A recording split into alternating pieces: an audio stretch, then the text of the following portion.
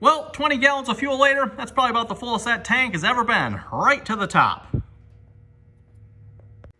Also got some more goodies for the tractor here as well. Yes, got some new window gasketings, whatever you call this stuff here, for installing new windows here in the cab. So it's designed for 1/8 of an inch steel, 1/4 inch thick windows. And I do have some glass here, everyone. The only problem is I'm not entirely sure what kind of glass I have. So we'll have to figure that out. Hopefully it's not tempered glass. I don't think it is, but I'm not sure. Also got a tool here. This is supposedly somehow you use this to install this stuff, I guess, to my understanding. I don't know how it works, but I don't know. Guess I'll figure that out as well. I'm definitely no expert when it comes to glass. Never done that before. The glass I got, by the way, got for free. My dad actually picked it up for me. They were throwing some glass away at work, I guess. It's some fairly good-sized panes here. I probably don't have enough to do all the windows on the cab here. And we pretty much need to do all the windows on the cab here because literally pretty much every single window on this cab is broken. But we at least got enough to get started with, hopefully anyway, assuming I can cut it, everyone. That's going to be the big question here because, again, I don't know what kind of glass it is. Have to maybe see if I can do a little research looking into it or maybe ask around, see if anyone happens to know what kind of glass it was. Again, if it's tempered glass, everyone, there's not much I can do with it. You can't cut tempered glass because, again, tempered glass, when you cut it, it shatters, right? It explodes all over the place. I was asking my dad, he said, and when they were throwing the glass away, when they would throw it in the dumpster, it wouldn't break, it wouldn't shatter. It would break, but it would still stay as one piece. So that to me suggests it's probably a laminated glass, I would think. I'm not sure on that. Again, I'm not familiar with my glasses, everyone, but typically, as far as I know, if the glass breaks and stays in one piece, usually there's like a laminated layer inside the glass that holds it all together. Kind of like on your windshield, as far as I know. I think that's what the windshields are, laminated type glass. I don't know if that's tempered on top of that. I don't know how that works, everyone, but anyway, hopefully it's either laminated or just regular glass we can cut. Most of the glass it looks like on this cab is some sort of laminated glass. So if it's laminated, it's perfect. That's what was in the cab. That's what we can put back in it. And yeah, this is the, whatever you call this stuff that goes in there. And anyway. Also, if you watched the last episode here, we had a bit of a failure here, I guess you could say, on our air conditioning system here. At least the heat portion of it. We kept popping our 150 amp dual 150 amp circuit breakers here. I don't know why, everyone. Doing a little more thinking about this, it doesn't make sense. It seems highly unlikely to me that this unit up here would be drawing that much power. And the reason I say that, everyone, because this unit is not that big. You got to keep in mind, we're only running on 12 gauge wire coming out of here. I think the unit's rated for like 1,000 watts. So if assumption being we're drawing 1,000 watts max, we're drawing maybe 100 watts on the inverter, I think.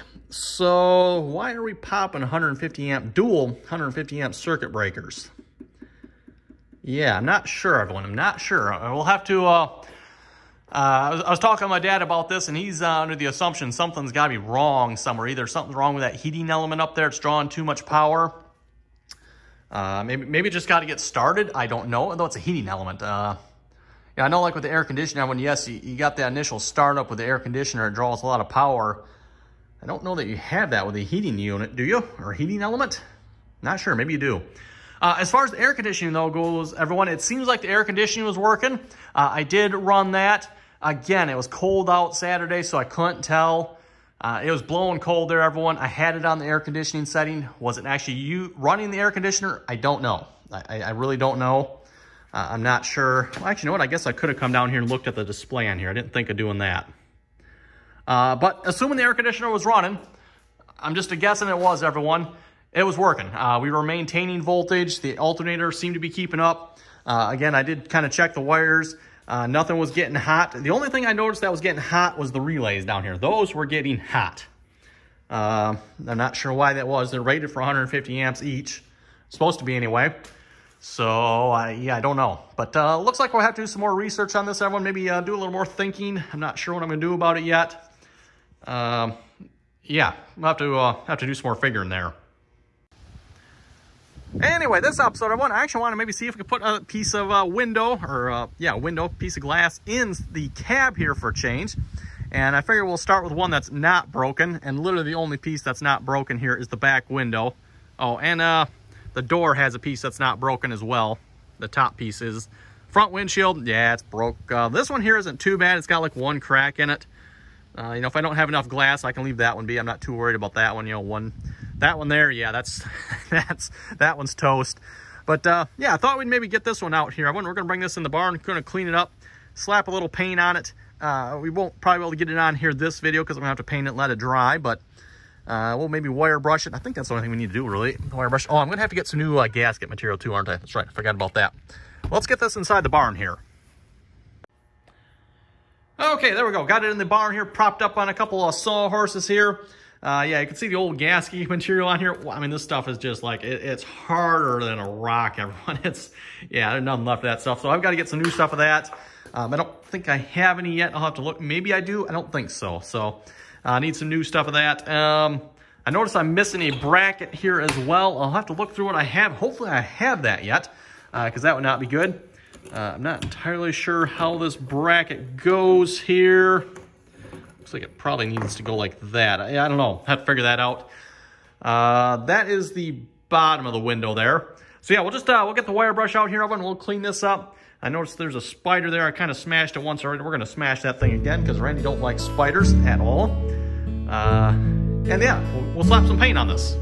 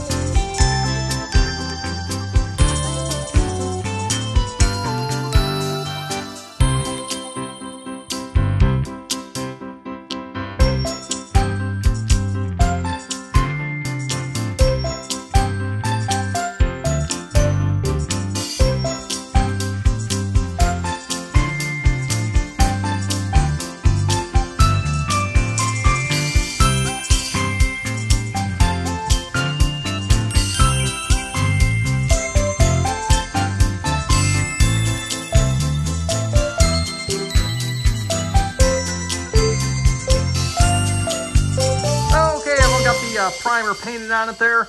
Again, this window is going to be a little more messy maybe than the rest, because the rest, again, I plan on removing the glass, and then I can like properly paint the frame. This one I'm just going to brush on here. And speaking of brushing on here, I'm not sure what's up with my primer, but there wasn't a whole lot left, but I did on purpose save this so I could paint some of these windows. Like I said, not a lot left, but it's all like chunky in the bottom. I don't know why that is. It was sealed shut. I guess just not enough in there. Didn't think I was going to have enough there at first, because like, oh boy, it's all chunky, but did get enough paint out of it. Yeah, call it good enough, I guess. Okay, well, for our last, I think this will be the last trick for the night here. We're going to get this side post here. I got a piece, I just finished cutting for that here. That's going to fit over that. We'll get that glued on here a moment. I'm just going to probably like slather this whole thing in contact cement. The piece kind of came apart here because I got it so thin. And by the way, I'm trying to figure out if I can do the same thing for the back one there. I might have to wait till I get the windows in just to see what kind of clearance I have there. I guess I should have a little bit. It'd be nice if I had like some thicker stuff. I need like some 1.5 inch thick. That would fit in there. Same thing for here too. You can see like I got, a 1/2 inch gap left there yet. Might still put a piece on there yet. We'll see once, but yeah, that would be perfect. Okay, that should be enough clamps to hold that piece on there. And we're getting pretty low on contact cement here. Probably just enough to do that piece there yet. And I think, oh, you know what? I do have some more pieces I'm probably going to be doing like around here yet. So that actually is probably not going to be it. I'm probably going to have to get some more contact cement, aren't I? Oh, and you know what? I just realized I forgot all back here yet. That's right. I was going to pull the seat off, and we're going to have to see what we can do about that yet as well. I've got some more of that black foam I've kind of used like on the hood and stuff. I figured I'm going to put some of that underneath the seat because, again, the seat goes up and down. It's like a whole open void area under there. I can't really put anything solid, so I figured I'll just put some of that stuff and kind of just stuff it in there and, I don't know, see how it goes, I guess. I've got the same problem here underneath these covers as well. And I realized I should probably have done something about them before I put the cab on, because now that the cab's on, I can't get them off. They're basically just essentially large, void, hollow areas I can't do nothing with. So I'll have to figure out something for that. Well, everyone, we're getting closer to having the tractor done here. I think we're going to wrap it up here for this video. Yeah, getting closer. We still have a couple big things to do yet, like the holes here. Need to figure out what I'm going to do with that. We need to build a battery cover. I'm hoping I can get to that here this week at some point. Not sure when we'll start that, but yes, I want to start on the battery cover here. Again, I've got a piece of sheet steel. Actually, it's laying right there. And I've got a couple extra pieces to go along with it, like corner strips as well. We'll kind of weld on there. Again, as I said, I'm going to just put like I think probably... I was thinking 4 of them. I'm not sure how well it's going to work. Maybe I can like put it here or something. Like 4 thumb screws on it to hold that down, put some sort of sealing material. Actually, what I was thinking I could do as well, everyone, this might actually be a better idea. I've got angle pieces, right? I can leave this up just a little bit so there's an air gap under here. It's going to be, you'd have to, go up and in, right? But I can leave an air gap. That might actually be a good idea as well. I was kind of thinking about doing that. We'll see how it all works out, but that'd probably be a good idea. Anyway, just wanted to maybe answer a question here as well. I got, I think it was maybe a week or so ago. Probably should have answered it sooner, but sorry, I forget the person who was kind of mentioning this. But he was saying, well, you're crazy doing all this work to the cab. Why would you want to do this? Well, I can answer that question. And this person kind of answered his own question as well. He's like, well, if you want a radio, just get yourself a fender mounted radio. Yes, you could do that. That person then proceeded to say how his uncle is deaf as a result of said fender mounted radio. It's like, yeah, exactly why I don't want that, and exactly why I prefer not to go deaf any sooner than when I have to. So that is why we're doing the work on the cab here, everyone. If you know anything about these cabs, I would say they have 2 fundamental problems, if you will. If you want to call them problems. They got 2 features to them that are not so nice, shall we say. They are obnoxiously loud and noisy, to the point that you're going to have hearing protection if you're inside one of these cabs, everyone. They're that loud, especially, the metal, it just reverberates. It's louder inside the cab than it is outside the cab, or at least it was anyway. Just from the test I did Saturday there, sounds like I think we're doing pretty good, everyone. I think we're doing pretty good. It sounded pretty good in there, I thought. Again, keep in mind, we don't have any doors or windows on there yet, but we'll have to see what it sounds like once we get some doors and windows and kind of get it a little more finalized, if you will. I mean, we got the whole open area underneath there too. So, but and then the second problem with these cabs, everyone, come the middle of summer, you could roast hot dogs inside that cab. So can you imagine what it is sitting like inside? Yeah, exactly, everyone. So like I said, two fundamental problems with these cabs: hotter than hot in the summer, like you cannot stand to be inside of them, and then they're louder than loud as well, like they're going to go deaf. So we're trying to address both problems here with this cab. That's why we're putting this much work into it. And then plus, of course, when we've done some stuff we maybe don't have to as well, but kind of fun to see what we can do with an old cab like this. And at least, like I was saying earlier in the video, it looks like the air conditioning system was working. We're going to have to figure out the heat here yet. But if the air conditioning system is working, I think that's actually more important than the heat. Again, I'm on a cab. Do you need heat? Yeah, it's nice, right? It's nice. But maybe not as necessary, in my opinion, as air conditioning come summertime when the sun's beating down on it through the glass and it literally becomes like a cooked greenhouse inside there. Yeah, green. Let's see what's here. Anything else? I think that's about it, everyone. So, yeah, hopefully tomorrow I'll slap some green paint on the window there. Got my can of green paints up over there. And as I was saying, too, with the rest of the windows, again, we'll probably be pulling most of those windows out so I can paint the entire frame. I don't have to worry about, the gasket and the window in there.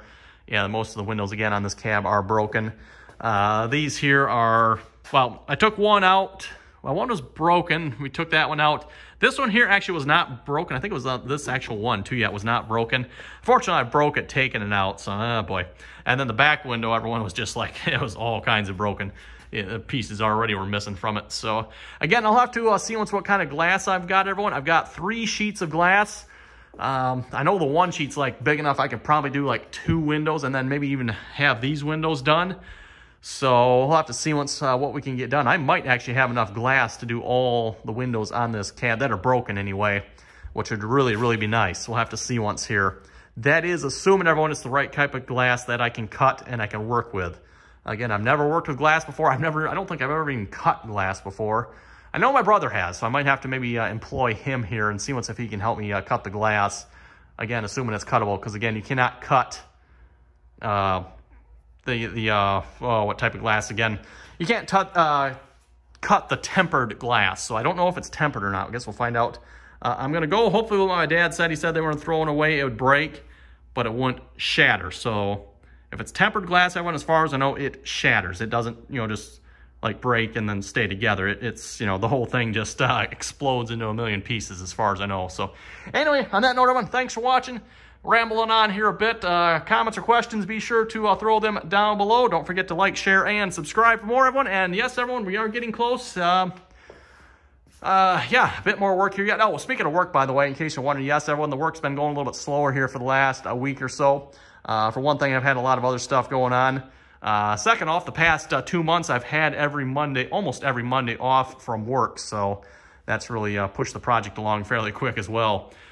So yeah, going a little bit slower here. Probably will continue to go a little bit slower for the next week here or so, because I do have some other stuff going on as well. But we'll get done what we can and see what we get done. Hopefully maybe tomorrow, I'd like to see if we can maybe cut the glass I have. We'll have to see once. We'll see what we get to tomorrow, everyone. So anyway, like I said, thanks for watching, and until next time.